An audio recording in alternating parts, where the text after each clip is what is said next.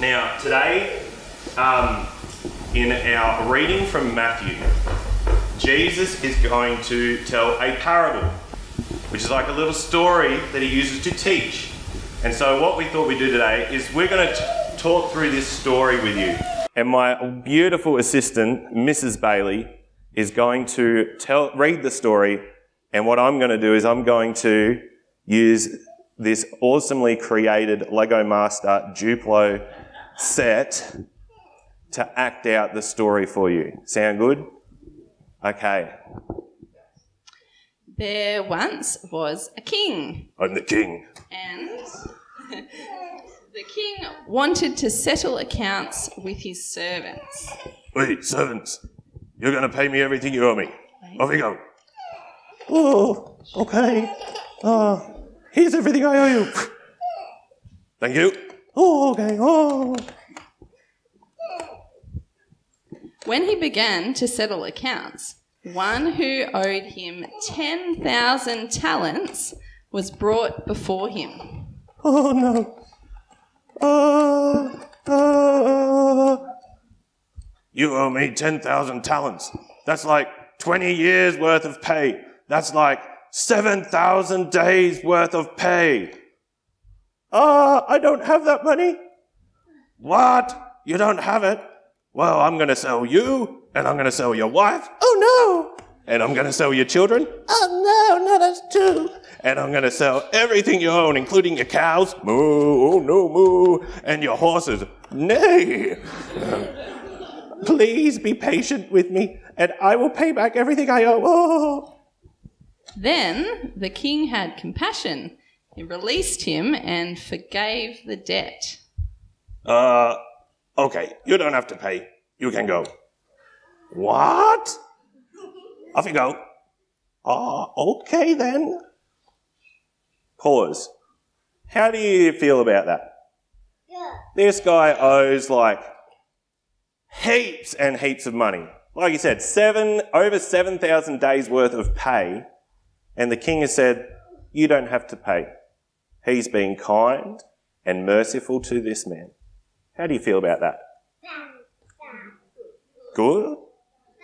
Do you reckon that's a good thing for him to do? Is that a nice thing? Yeah? To forgive him and say, you don't have to pay that debt? That's pretty good, isn't it?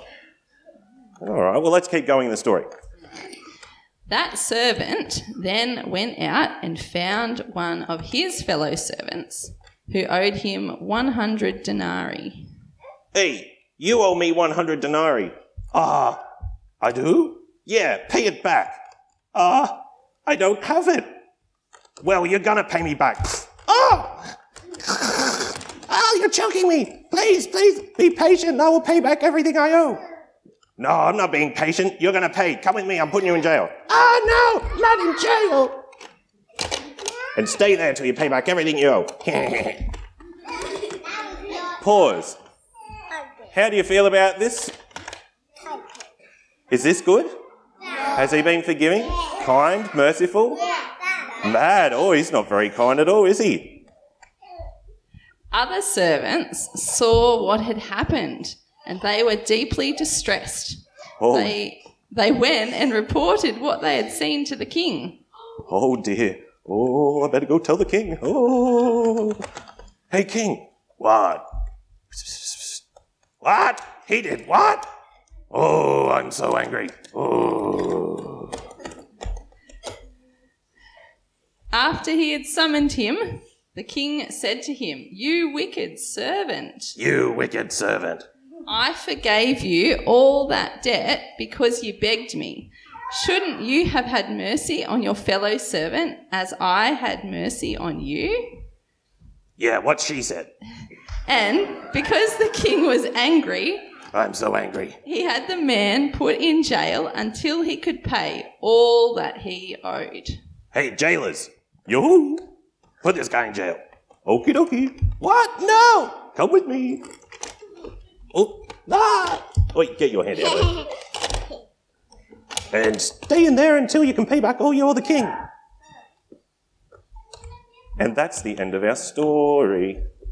Now, stop there. Stop. Do you know, Jesus says in the Bible passage that this story is like God and us. God is like the king who has forgiven us for a big, big, big debt that we owe. What do we call that? Sin. We've got sin. And so he has forgiven us because he sent Jesus for us. Now, because he has done that for us, should we be like that servant in the story that then when there was a little thing done to him, he was not forgiving? Should we be like that? No, we shouldn't. Should we forgive because we know that God has forgiven us? Yeah, we should, shouldn't we? God's forgiven us a massive big debt, and so we should then forgive others as well. So I'm going to pray for that now, and then we will grab our kid sheets. Lord God, thank you so much that you forgive us. Thank you for sending Jesus for us. We pray that as we live as your people, that you would help us to forgive others, knowing that you have forgiven us. Amen.